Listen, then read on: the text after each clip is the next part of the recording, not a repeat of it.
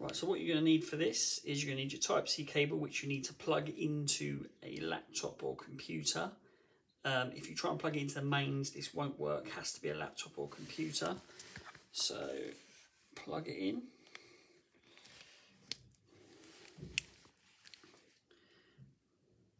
And there we go. And what you want to do now, once it's plugged in, is you want to hold the volume up and the power button at the same time until you see the Samsung logo appear on the screen. Then let go of the power button, but keep holding volume up. So I'm just going to do that now.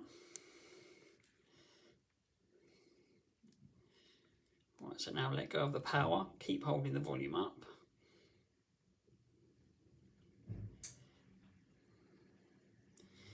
And then once you see this menu, you can let go of the volume up button. So now we have this menu, and what we want to select is the white potato factory reset. So if you use the volume down key to scroll to that, and then use the power key to select it. So white data factory reset selects that. Scroll down to factory data reset, confirm it, and then as you see, white data complete. You go back to the main menu.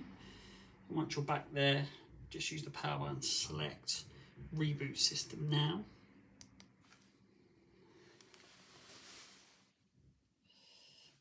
And that is done. And that is how you hard reset your Tab S6 Lite.